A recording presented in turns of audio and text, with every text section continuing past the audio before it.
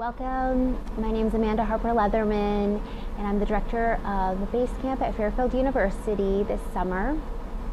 Base Camp is a camp for female high school students, and we're hoping to inspire them and teach them about the process and the promise of science and how they can get involved and have a career in science themselves.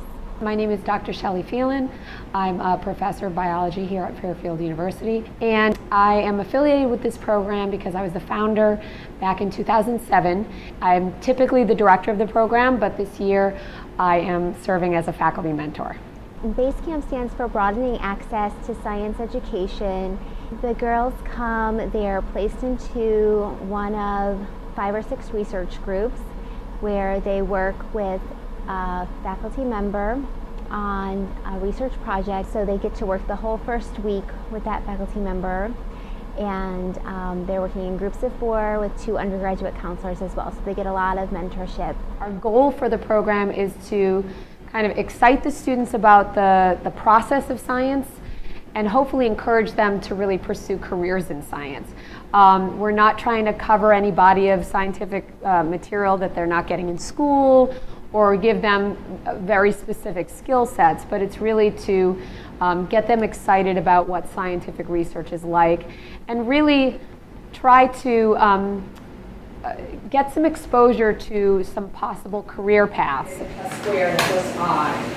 Look at like several of the others, and if you feel like that one doesn't represent. Hi, I'm Blanca. I'm one of the camp counselors. Project 3, we're studying how the ocean moves, and right now we're modeling the western boundary current, like the Gulf Stream in between like the United States and Africa and Europe.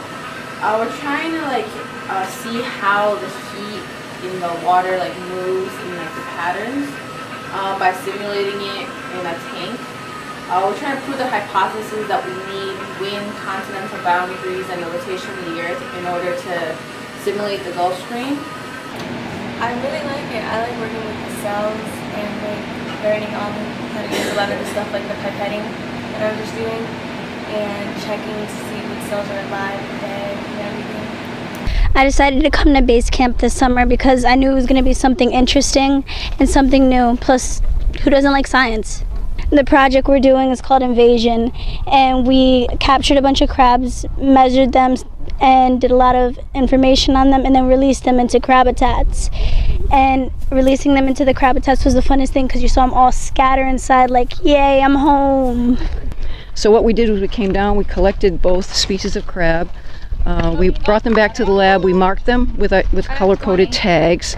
Yesterday we constructed our crab habitats and we replaced, we put the tagged crabs back into the crab habitats.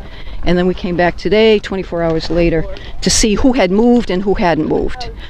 I love working with young people, so this was a great opportunity to get into an outreach program where high school students were targeted, and we could also get our undergraduates involved, in the mentoring. So it's just been a wonderful experience. I love it. In many ways, it's the highlight of my year.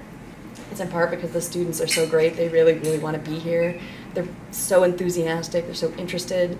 And I mean, this is a really esoteric corner of the world, and not that many people, study nematode biology. So to get a chance to share something that I think is so beautiful with other people and have other people find it fascinating and beautiful too is very rewarding. It's okay if you put them upside down or anything. Oh, that's fine. Yeah, they don't mind. The most rewarding part for me is probably at the end of the 2-week experience. In the morning, we have the students give oral presentations, and they're standing up there and they're talking about their research project that they've only been involved in for 1 week, but at a level that just always is very impressive. And seeing them really kind of take ownership. So it goes from being sort of my project that I'm including them in to really being their project. And seeing them talk about that with a level of excitement and a level of knowledge and understanding that we all kind of go in not really expecting or anticipating, is really rewarding.